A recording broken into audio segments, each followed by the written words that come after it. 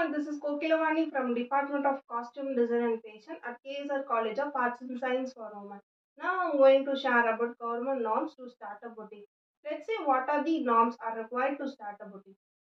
Legal requirements for starting a business. Several legal formalities are to be compliant with for both new as well as established business and startup. Some of these formalities include financial regulations, tax obligation as well as employment law regulations. Deciding on the business name. Once you decide which business structure fulfill your purpose, you are the required to choose a business name that reflect your venture ideology and make sure it is not already claimed by some other company. Creation of founder agreement. A founder agreement is a document that has important detail about the funding member of a venture or business. This document does act as an agreement that legally establishes the rights, ownership, responsibilities, dispute resolution, and other terms executed between the funders and the company. Acquire all the legal license and registrations. Once the founder agreement is drafted, the authorizations to do business is what required next. The authorizations come in the form of legal license and registrations. While some of them are general and are required for all kind of business, others are specialized and are additionally required for certain kind of business. General registrations. There are few registrations are available.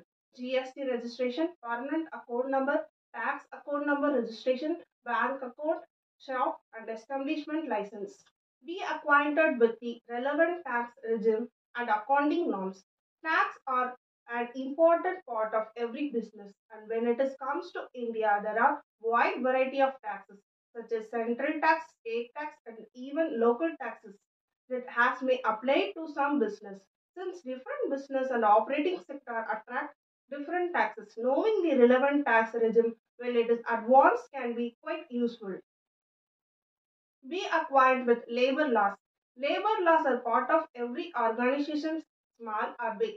When your venture is recognized as a company that hears people, your organization is subject to several labor laws regardless of its scale.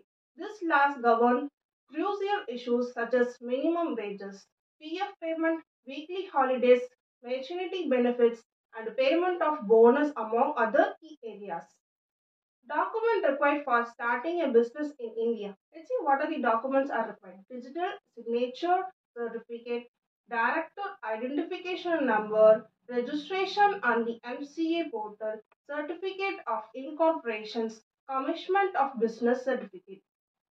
Along with this document, you will also need a document that officially represents your business company, office address, PAN number, GST registration, ROC registration, professional tax registration, provident fund registration, and ERC registration. Thank you.